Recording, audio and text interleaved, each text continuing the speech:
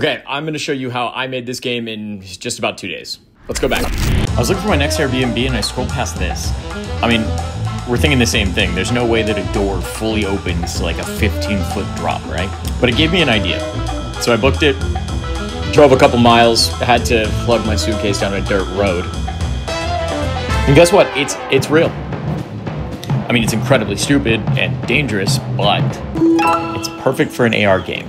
So I sat down and got to work. Here's the plan. We slap a cannon launcher at the doorway. In the field, we spawn a bunch of these wood buckets to shoot the balls into. When you make it in the bucket, we launch fireworks. And at the back of the rice paddy field, we'll have a billboard that will just kind of keep score and have a timer for the game. Simple, right? I like to start with the 3D. I always like to give new AI tools a shot just to see if they'll speed up my workflow whatsoever. And today, I gave Trippo a shot. So to start, I made a bucket in Midjourney. I mean, that's good enough. And I let AI do its thing. And after a bit of processing, it was done. Hold up, that's actually not bad. But after looking at it, it was in fact bad. I mean, look at the inside of the bucket. I'm not gonna deal with all this, especially with all the assets I need. So now with even less time, I opened up Maya. Yeah, no, I went to cgtrader.com and I bought the assets. But look, it's not that simple. I still had to go into Maya, make them my own, kit bash all the pieces together, worked on the lighting to get them to kind of feel in the same universe and the same lighting structure. And bada bing, bada boom, here they are.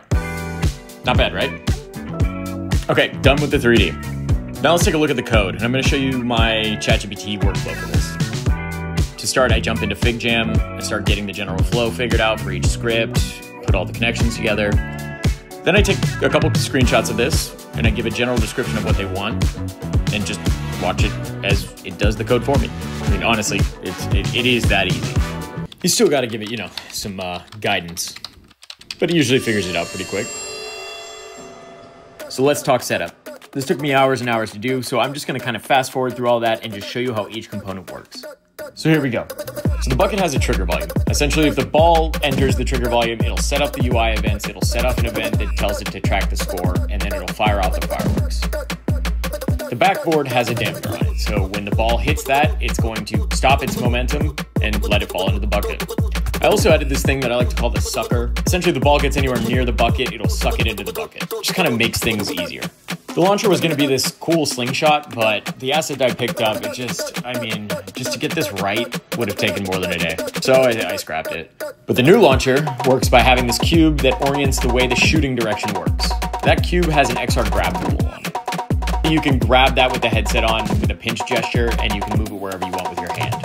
Then the launcher kind of runs this calculation that if you aim upward, it would apply more force, and then if you aim down, it would apply less. Just essentially giving you this way to shoot really far distances and then also get the buckets that are close. The field's huge, so it kind of needed that. The billboard just tracks and shows the stats. So if you make a bucket, it'll ping with the next number of buckets made. And based on that bucket's difficulty, it'll add more points associated. And lastly, the tent, I mean, you could say this tracks player scores, but it's honestly there just to look cool.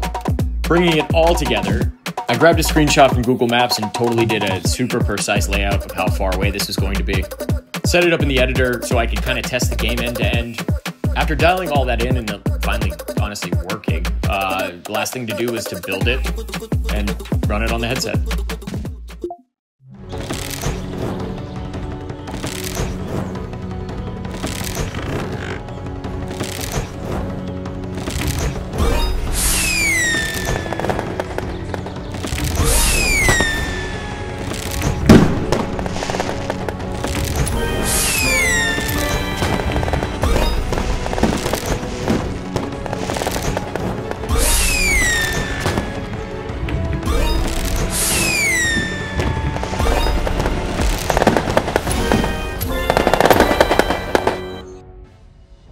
So yeah, will it ever see the light of day? No.